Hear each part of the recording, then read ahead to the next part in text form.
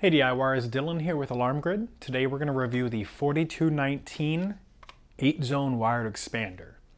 So this is going to be for the VISTA panels, specifically the 15P, the 20P, and the 21 or 21IP LTE. So essentially what this is, the VISTA boards have 8 zone terminals that can be set up with wired sensors. And if you need to use anything past that 8, you have the option of adding a zone expander. So it's going to give you an extra 8 options.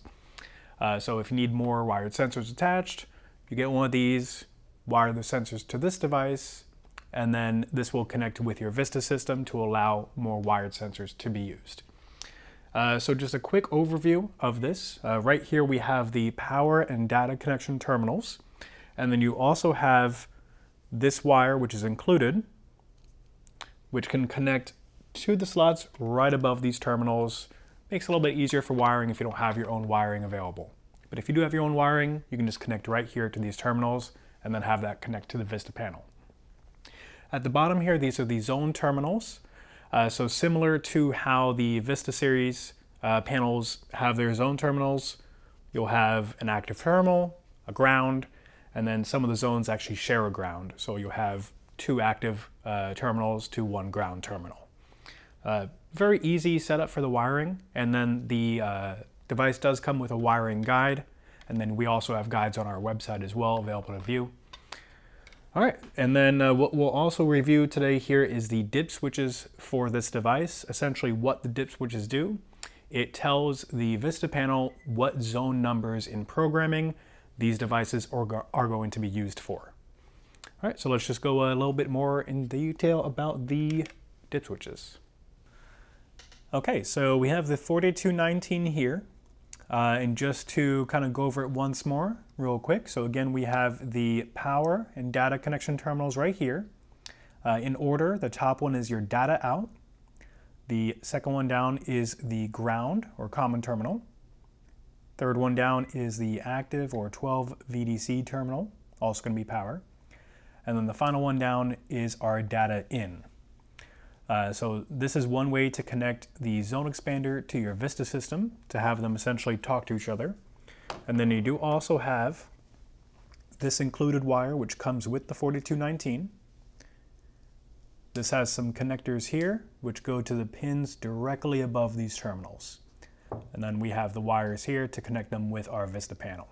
So you have 2 ways of setting that up with the VISTA system.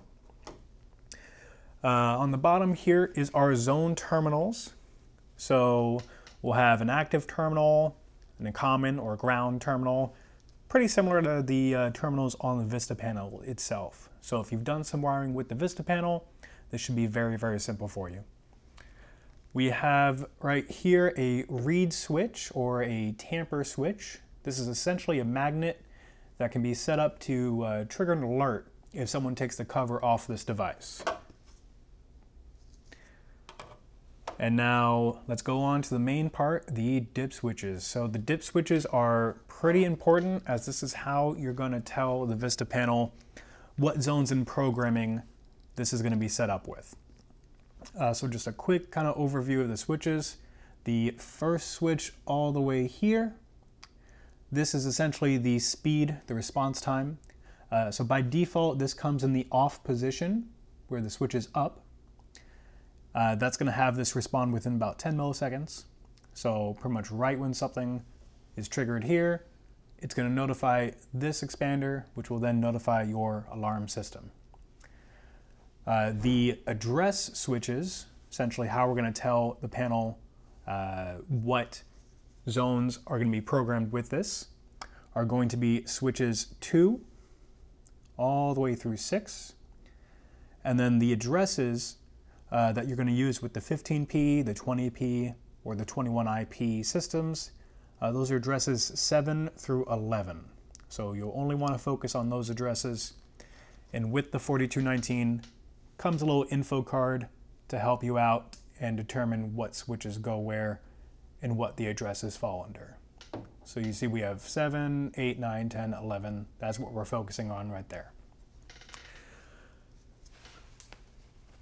Okay, so also we have dip number 7. As you see, that's the one that I have, I'm sorry, dip number 6.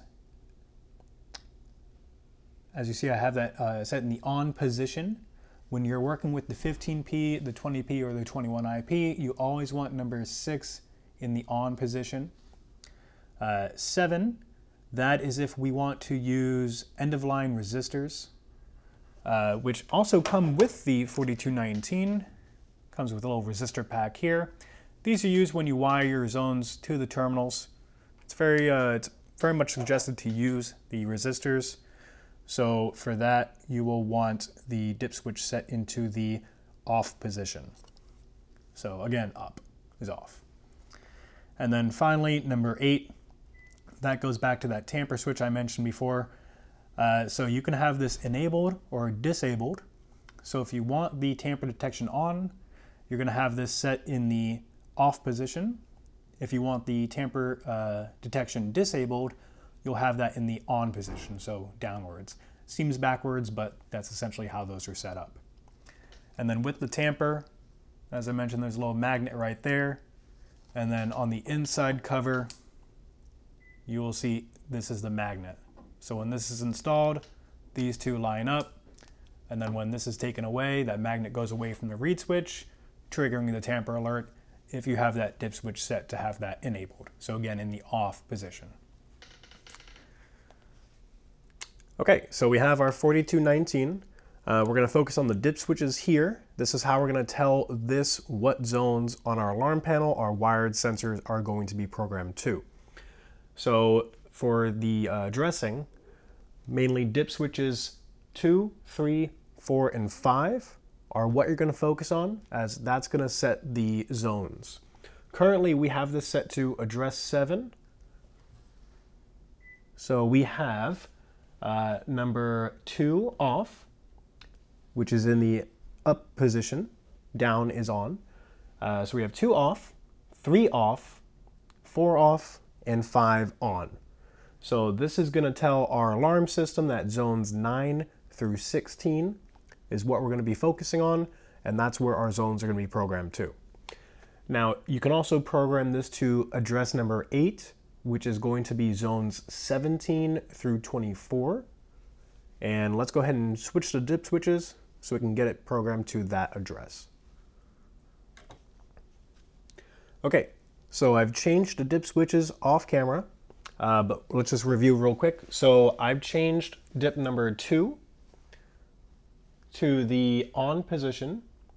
I've changed dip number 3 and 4 as well to the on position, and then I've set number 5 to the off position. So once again, on is when these are down if you have it facing this way.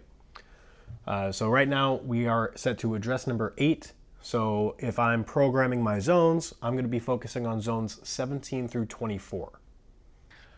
Okay, so that is the 4219 zone expander. We reviewed the dip switches and went over a bit about the terminals in general. If you enjoyed the video, feel free to subscribe to our channel and hit the bell icon to be notified when we release more videos.